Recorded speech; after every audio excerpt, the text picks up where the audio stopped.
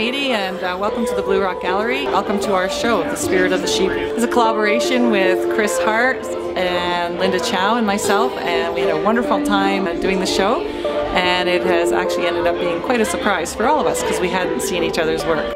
The way I would explain the show is because we come from three different perspectives entirely, it would probably be more appealing to more people because we represent three completely different media. What happened was when we three decided we were going to work together, because there's two metalsmiths and I'm a painter, we didn't know how this would gel. For 8 months we met and we just chatted and we didn't really plan much. We talked about ideas and we didn't really know how we would each represent it, but we agreed that because I was the painter, would create the atmosphere because they work a lot smaller. So I was going to try and represent the Sheep River the way I know the Sheep River and in many different faces, so many different climates, many different seasons, all different things, different perspectives. I live at the Sheep River, I hike in the river, I ski with the river, I drink the river's water. I love the Sheep River, and we were all very aware of the river this year because of the flood.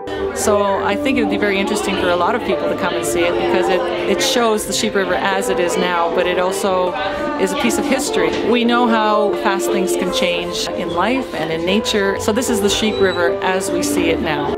I've been getting some feedback already about how wonderful it is that they recognize these places that they've been, and it's exciting for them because they're part of the show because they have a personal relationship with all these places. And I welcome people to come and just enjoy it for what their perspective on the sheep is. Hi, I'm Chow, and I am in this exhibition, The Spirit of the Sheep. I'm the Goldsmith there, and I made all the rings representing the different animals and different environment in this area. After the walk with Mady and with Harse, we were sitting down talking about how we feel and how we see things there. And of course, Mady, it's totally her backyard. And with Harse, she has been there for years and years. And actually, I was new to that area. So from there, we realized that if we come together, it will be a very diverse show because there are three totally different approach to the subject. I went home and I looked into the ecology of the Sheep River and how it affects the community, and this show is all about that. I like doing things with my hands, and from very, very young I realized that I like small things. I tend to do miniatures, and they all represent animals and trees that are endangered and that we need to look after the area so these animals and plants can survive, can exist with us. I think getting the idea is most of the work. Doing it is just fun. I know my pieces are small and I want to engage the viewer.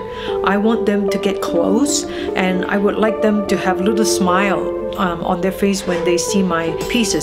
If it is wearable, then you can see it. It can be with you. What I would like for the visitor to come and see the show, to recognize that we have a problem, a general problem with the ecosystem, and I would like people to be very much aware of that. We have to do our part, and that I would like people to take away from the show. Hello, I'm Harse, and I would like to invite you to come and visit our exhibition, Spirit of the Sheep. It's unusual for a painter and a metalsmith and a goldsmith to have an exhibition together. We wanted it to be local, and we wanted it to be where we all have been, and we wanted to pick something that even though people didn't live in the Sheep River Valley, they could take the information from our show and sort of communicate it to their local rivers and to their own environment and still have the same concerns and spiritual upliftings that we get from our own environment. Rivers always have a spiritual thing, whether it's in the winter or the summer. They're always very alive. They're sort of life-giving, and they need protecting. I've been making things since I was 3 years old. And eventually I took design courses, and when I was 54 I went back to the art college to take a Bachelor of Fine Arts. And I just found that I like metal.